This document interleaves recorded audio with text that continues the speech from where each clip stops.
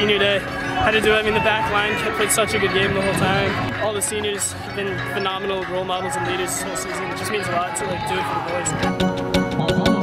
I thought we controlled the ball really well. I mean, I think we're a really strong passing team, especially for this league. I mean, there's a lot of teams that pass it well, but I think we're up there with the best for sure.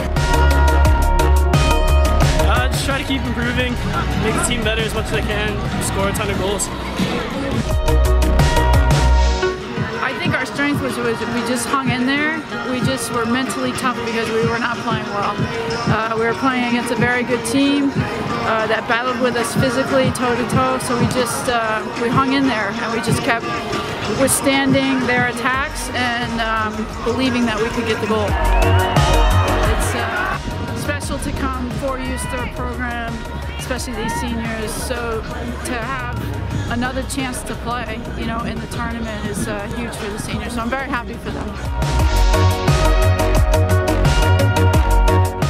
I think we just have to keep focusing on what we do, which is we try to keep the ball, we try to knock it around, we try to have quality touches and passes, build up play, and it's something that we just didn't do well today. So we'll get back to just working on that and figuring out ways to, you know, break down teams in the final third and have more opportunities to score.